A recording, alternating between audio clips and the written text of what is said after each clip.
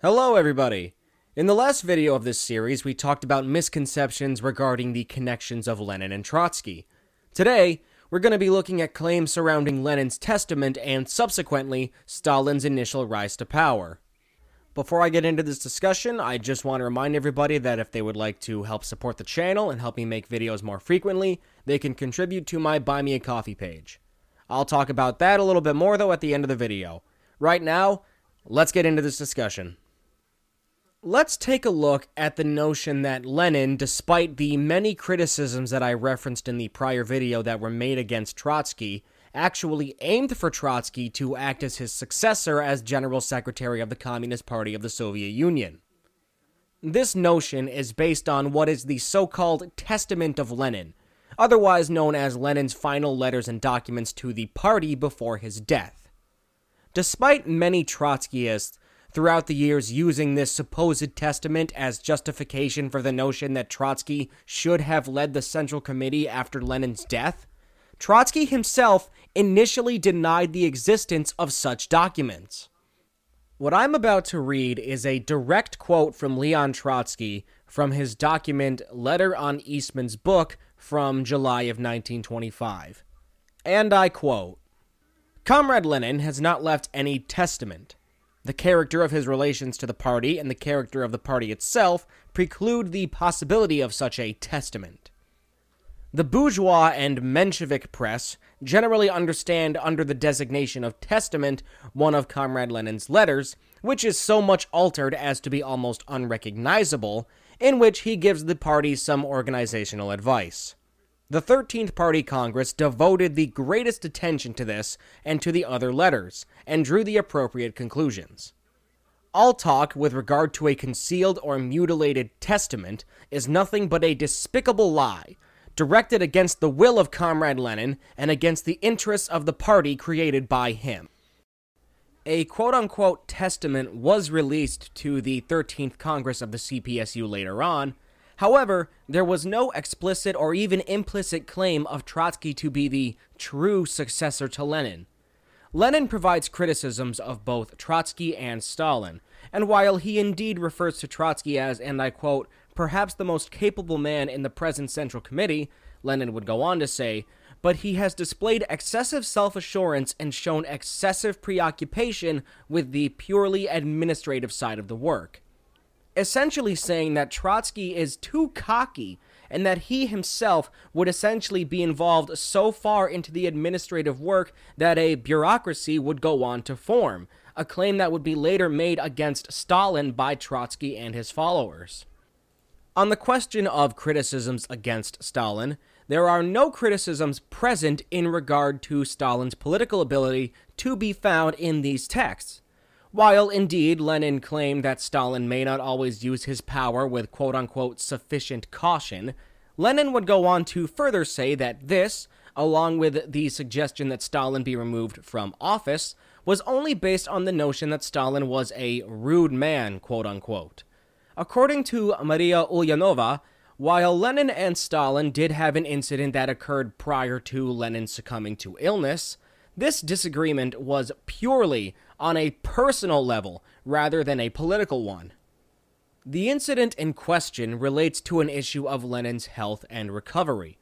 The time of late 1922 to early 1923 was, in terms of wellness, not a good time for Lenin.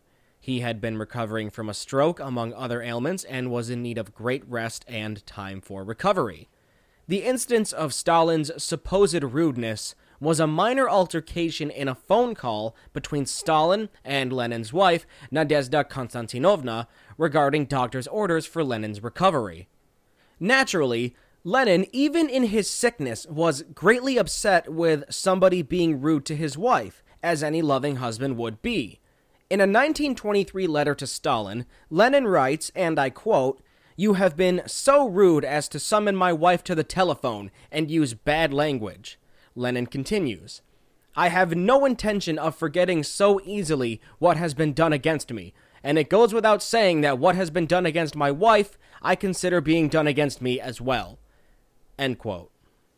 Stalin, in the initial phone call, would say to Konstantinovna, and I quote, The doctors have forbidden any political information to be given to Ilyich. They consider this routine the most effective method to cure him, whereas you, Nadezhda Konstantinovna, are violating this routine. To play with the life of Ilyich is not allowed.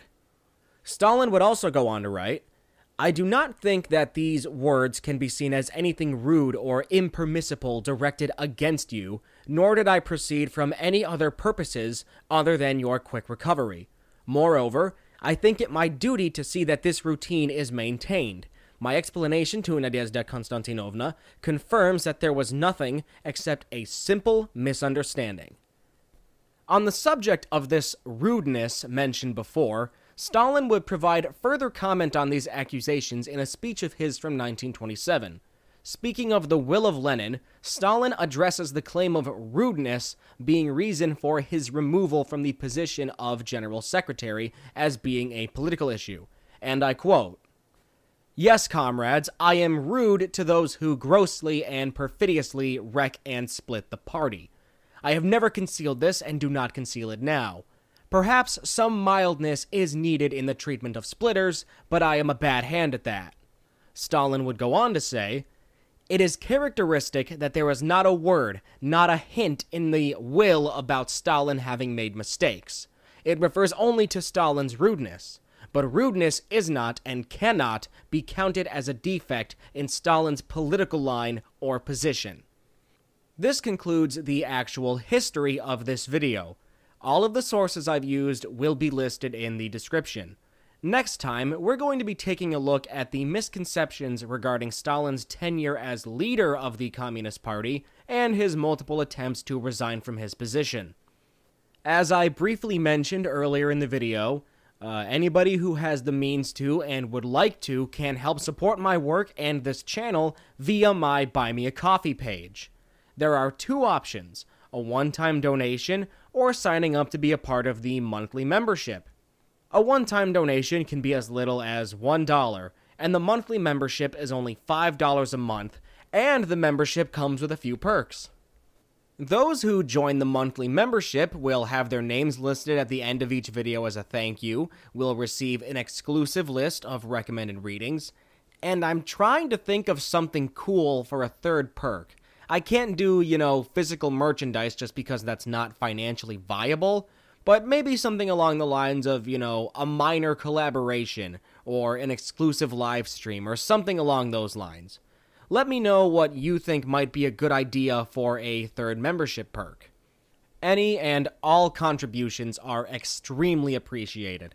I've also thought of starting a Patreon, so if people are more comfortable making contributions on Patreon instead of Buy Me a Coffee, because Patreon is just more widely used, then they'll have that option as well. Not sure when that's going to be actually completed, but I'm in the process of, just working out how I want this Patreon to be. My name is Jymee. Thank you for watching.